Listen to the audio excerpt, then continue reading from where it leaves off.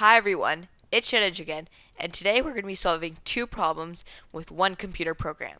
We're going to be solving problems 18 and 67. So let's get started. In this problem, we're given a triangle, and we start at the top of the triangle, and we're going to make our way down. What we want to do is we want to find a path such that the sum of the numbers in that path is as big as possible. So let's see how we're going to do that. What we have is we're going to start at the bottom because we know that the maximum value from 8 is going to be 8 because there's nothing below it, and the same for all the other values. Now we can move one layer up. So 2's maximum value is going to be 2 plus whichever one's greater, 8 or 5. So we know 8 is greater, so we're going to do 2 plus 8, 10 is the maximum value from 2. Same for 4. 9 is greater here, so we're going to do 4 plus 9, 13. And 9 is greater here, so 15. Now we can do the same thing here. 7, which one's greater, 10 or 13? 13, so 20. And which one's greater here, 13 or 15? 15, so 19. And for 3, 20 is greater than 19, so 20 plus 3 is 23. So our answer here would be 23. But for our actual algorithm, we're going to be doing a top-down recursive algorithm. So we start with 3, then we're going to ask 7 and 4, what's your maximum value? And recursively, 7 is going to ask 2 and 4, what's your maximum value? And it's going to go all the way to the bottom, where when 2 asks 8, 8 says, well, I'm at the bottom, so my maximum value is going to be my normal value, which is 8. And 2 is also going to ask 5. Now it's going to pick the greatest one, add that to itself, and report back to 7. So is 4. The other 4 is going to ask these values, and we're all going to go back to the top until we get our maximum value.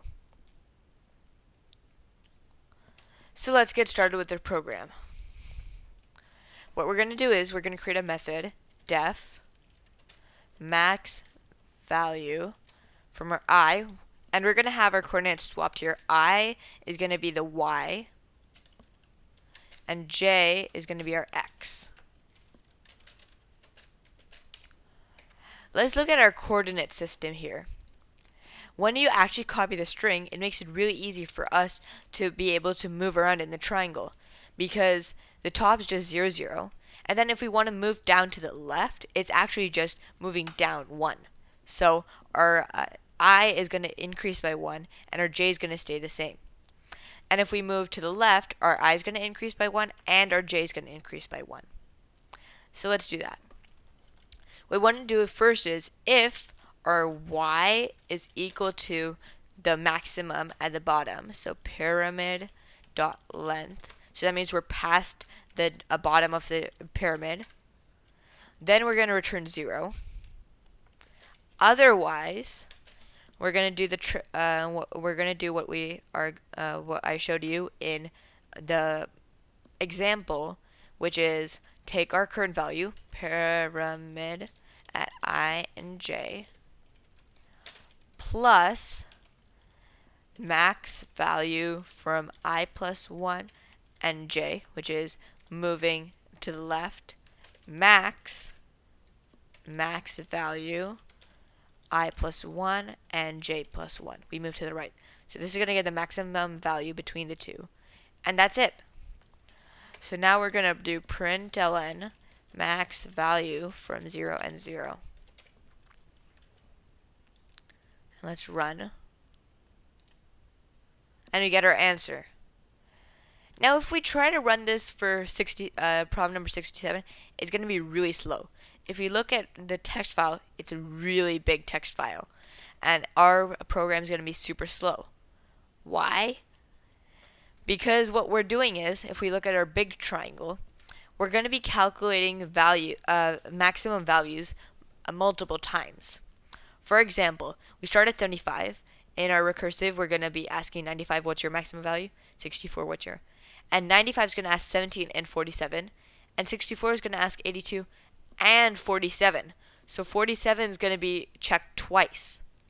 In fact, every location in this pyramid, so the inside is going to be checked more than once. So we're doing lots of unnecessary calculation. So a way to fix this is remember the maximum value. And that's exactly what we're going to do. So basically we're turning this algorithm into a dynamic programming algorithm. So what we're going to do is we're going to do val mem. So we're going to do memoization. And we're going to do equals to. We're going to have a mutable collection dot mutable dot map, and our key is going to be a tuple of two integers because we have a y and x, and then our what the value is going to be is an int.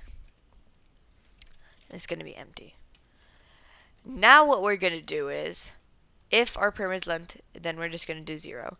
So we're going to encase the whole inside of this else into something that will either just retrieve it or plug this value in and save it to our memory.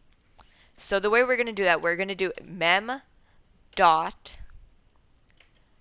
get or else. So we give our key, which is I comma j, and let's actually we don't want to do get or else. We want to do a method that I found only 2 days ago, get or else update. So this is kind of like one of the most useful algorithms you're going to use for if you're doing dynamic programming, because now we can just put this into our default. So then it's going to return that value and also save the value to our memory. Now we can run with problem number 67.